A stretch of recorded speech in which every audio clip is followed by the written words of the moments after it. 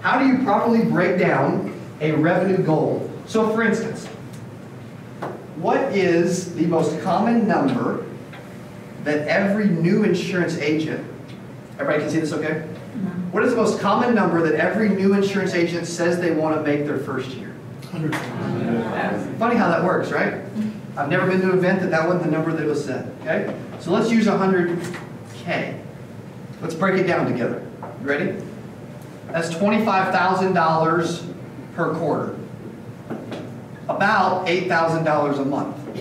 $2,000 a week. Let's just say you work 5 business days.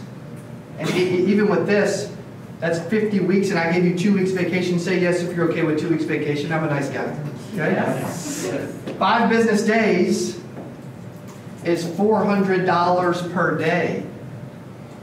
Like I started the insurance business, my sales manager said, hey dude, you want to make 100K? It's $300 a day.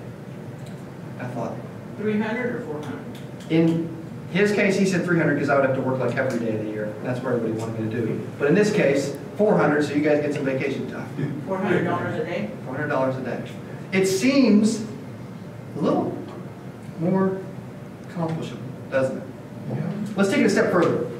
Let's just say that your average commission per sale, right? Who sells life and health? Okay? P&C, home and auto, commercial, annuities, financial services. What have I missed?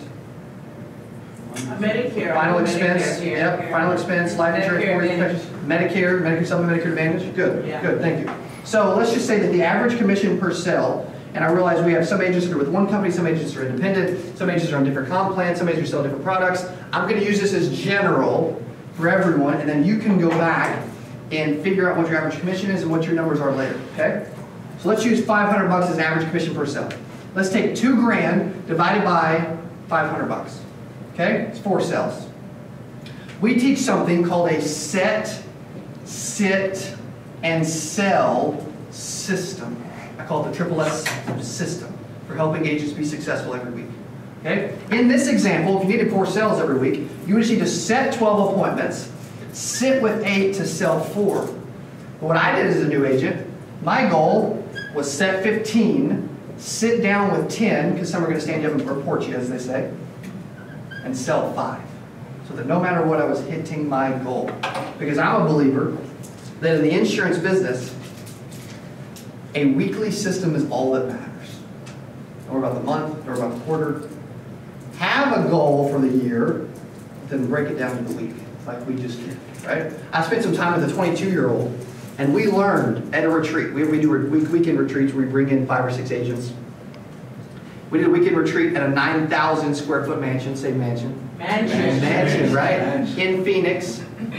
And we dove into his business, and we challenged him and set a goal for him to make 170K, 22 years old, 170K, it's that way of challenging people, 170K in the last 8 months of the year. Okay? We figured out when you're making this many dollars and you have this many leads, you get this many appointments, this many sits, this many sales, this much commission, we learned that according to his numbers, the numbers he gave me, because we broke it down deep, that he needed 34 leads a week and continue dialing and working like he works to end up earning 170K over the last 8 months. Because it's easier if you know your numbers, it becomes way easier to actually hit your numbers, right? Because you have something to hit. So that's what we figured out for him. That's why I love focusing on 1 week at a time. So what's your weekly target? My challenge for you is, what is your weekly target? Every week I do this. Every week I do this. I was predictable. I was boring, but I made a couple grand a week, right? Until I blew it on cars, okay? That's a side story. So what's your weekly target? When you have a weekly target, it helps you be what with a C? Consistent.